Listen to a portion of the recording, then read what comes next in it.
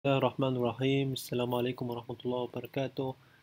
اليوم الدرس الرابع من سلسلة شروحات الماك، ونتعرف اليوم بس على طريقة التنقل السريع بين البرامج المفتوحة عندي على الدوك. هذه الطريقة سهلة كتير، راح نعرفكم إياها. طبعا كلكم عارفين زر الأوامر CMD باختصاره.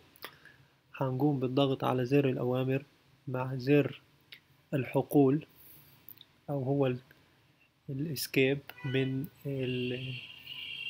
لوحة المفاتيح بتاعت الجهاز. هيظهر لي كل البرامج اللي مفتوحة عندي. لو أنا بدي أتنقل بين البرامج ممكن أتنقل عن طريق الأسهم، أو ممكن أضغط على الحقول وأتنقل.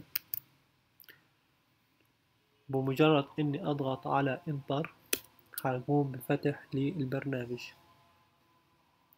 هذا هو الدرس بشكل بسيط. شكرا لكم على المتابعة.